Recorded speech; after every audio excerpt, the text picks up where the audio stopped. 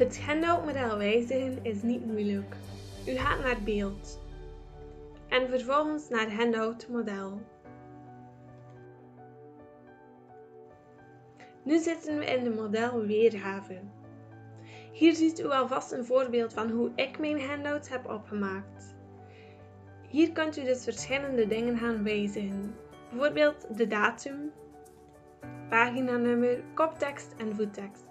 Als ook de dia's per pagina kunt u hier bepalen. Ik heb gekozen voor 3 dia's per pagina, omdat u dan in het afdrukvoorbeeld lijntjes ziet verschijnen waar u op kunt noteren. Ook de diagrootte kan veranderd worden.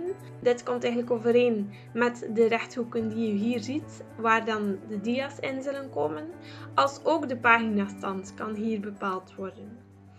Ik vind dat alles van mijn handouts goed staat. Ik zal die even bekijken in het afdrukvoorbeeld. Hiervoor moeten we wel de modelweergave van ons handoutmodel sluiten. Om naar het afdrukvoorbeeld te gaan, gaat u naar bestand, afdrukken. Hier ziet u hoe de geprinte versie eruit zou zien.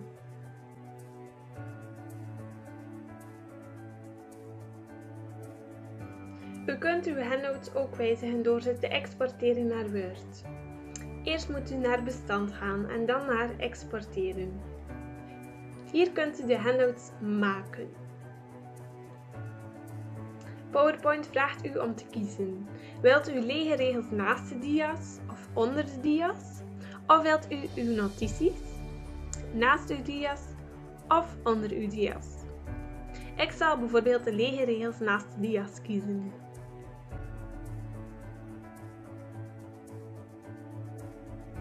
Zo, dit zijn mijn handouts geëxporteerd in Word. Dit document kan ik nu ook gaan aanpassen door een kop- en voettekst te gaan invoegen.